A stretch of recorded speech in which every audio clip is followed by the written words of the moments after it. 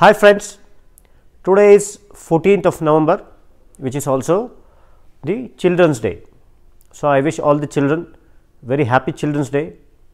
Let us all keep the child within us alive. Incidentally, it is also the World Diabetes Day today.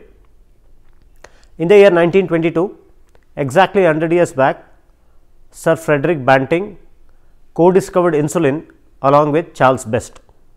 The very next year, he was awarded the Nobel Prize in Medicine for this discovery. To honor his achievements, the International Diabetes Federation, in association with the World Health Organization, created what is called the World Diabetes Day.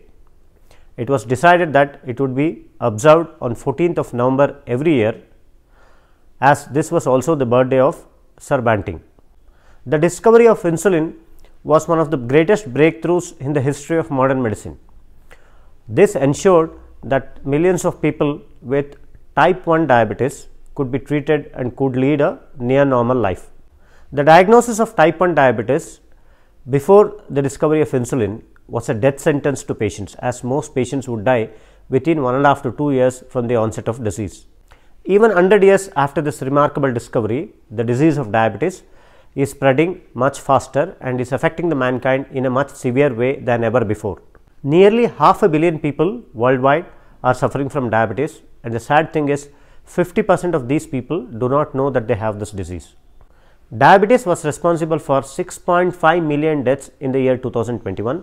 Almost $1,000 billion was spent last year for the management of diabetes, which accounted for 9% of the total healthcare cost that was spent worldwide.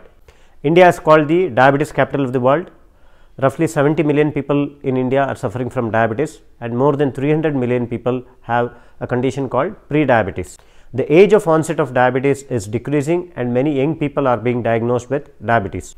In spite of so much money being spent, the prevalence of diabetes is increasing along with its associated complications.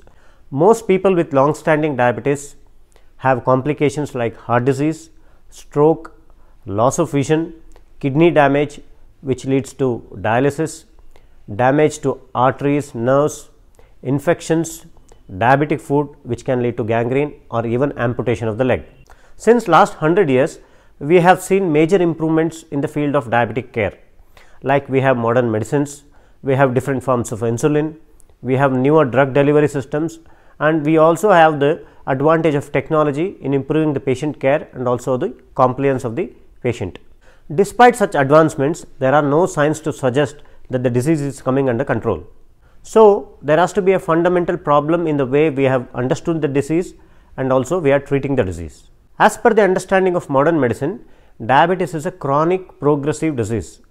What this suggests is, once a person becomes diabetic, the disease slowly progresses with age and it cannot be cured or it cannot be reversed. One must try and understand that diabetes is predominantly a lifestyle disease, and more specifically a dietary disease, which can only be cured or reversed by lifestyle modifications. Medicines do help in controlling the blood sugar levels and also decreasing the complication rates. Today, there is sufficient scientific evidence to suggest that diabetes can be reversed and patients can be free of medications. As doctors, it is our responsibility to educate the people about this new concept so that the patients can decide the future course of management. Reversal of diabetes is done by a systematic process of change in lifestyle and habits, and this might not be feasible for everyone. But even minor changes in lifestyle practices does go a long way in controlling the disease. Today, the problem is different specialists treat different diseases. This fragmented approach and focus on treatment with medications has only added to the problem. It is important to know that the underlying cause of type 2 diabetes is insulin resistance, which is also a contributory factor for other diseases like hypertension, obesity, heart disease, stroke, and certain cancers. The most important factor that is contributing to insulin resistance is eating too much of sugar, too much of refined carbohydrates. Unfortunately, sugar is hidden under different names in most packed foods. For example, a 330 ml of carbonated beverage has 35 grams of sugar, which is almost equal to 7 teaspoons of sugar. This high concentration of sugar causes a rapid increase in blood sugar levels, which spike the insulin levels. If the insulin levels stay persistently higher for a longer period of time, the body develops resistance to insulin and the pancreas compensates by producing more insulin. This leads to hyperinsulinemia, that is high insulin levels in the blood, which contributes to insulin resistance.